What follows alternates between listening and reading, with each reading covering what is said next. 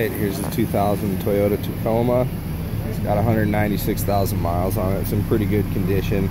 There's a few little nicks and whatnot along the side, but I mean that's expected with a vehicle that's got 196,000 miles. We got a bed liner in here. Now over here by the gas tank, it is missing the latch, so that will need to be secured at some point. It's nothing that we're really going to do about it, but inside it's in really great condition. It is 206,000 miles on it.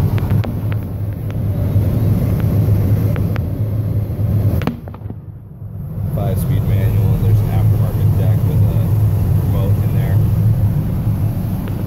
But really clean. Like I said, the tires are pretty much brand new. There's a lot of tread left on them under the hood. Everything's in really great condition. You can see the hoses there.